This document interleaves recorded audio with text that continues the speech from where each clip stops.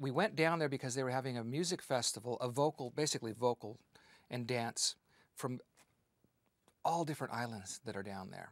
Everybody comes and brings their own music and performance to this big event, and they all perform. And it was exciting, and we got to hear a wide range of music and music styles, mostly on the vocal side of it, but also in the dance and the movement. So we all met to see that and take part of that. And then they rented a studio, and we went into the studio with some equipment and just played around, you know, like a band, like starting a band, just trying to come up with ideas and getting to know each other. The score is primarily percussive. There's a lot of percussion and a lot of vocal. You know, whether it's the songs, which obviously have vocals, but then also the score has a Pacific choir on it. It has a group that Opataya put together, a part of his family, part of his people that he works with in his group, Tavaka. And so this combination of that group of singers and the choir, and the fact that we're using an orchestra, and then we've got racks of percussionists. The ethnic woodwind player that we worked with yesterday, Pedro Eustache, he's playing a bansuri, but made from bamboo from one of the Pacific Islands.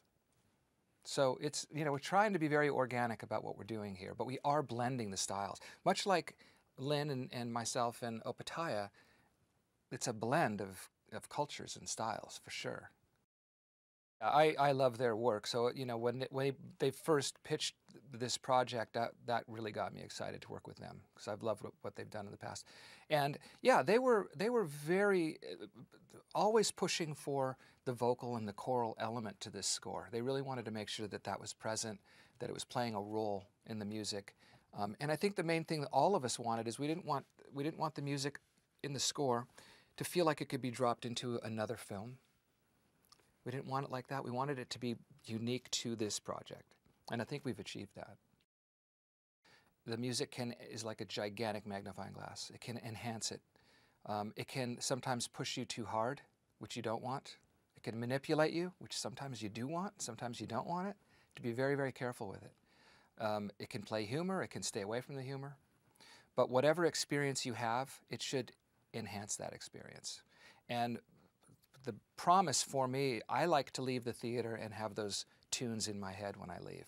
And if I have them the next day, I'm really happy. And I think this movie has those kind of tunes where they stick with you and you hear them. I think that's very important.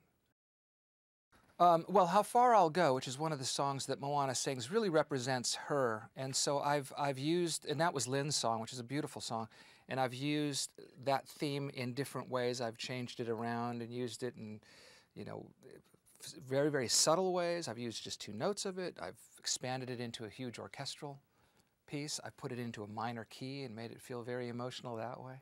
So that's just one of them. So there's several songs, so there's a lot to choose from. Well, you know, they have been really great with me. I've worked with them for years. We've done films. We did the musical, the Lion King musical. So I've been with them in the trenches, and it's been an incredible journey. But their classic movies, you took away those melodies. Besides the animation, besides all the things that everybody loves, you took home those melodies. And I've always, like every project we've done, Tarzan, Lion King, Moana, I've tried to make sure that you take those themes home with you and they stick with you. It's essentially important, I think. Well, first of all, I think the songs are great. You know, we really tried to avoid having any songs in here that weren't in their own way unique, a different way of doing it, you know, not a formulaic way. So I think the songs, I think there's a song there for everybody. They're different. They're not, there isn't like one style of song. And the backdrop to the movie being percussive and choral and orchestral, but then pop at times and have these great rhythms from the South Pacific, all of that stuff is so likable that I just think it's a fun movie. I think people are going to really enjoy that aspect of it.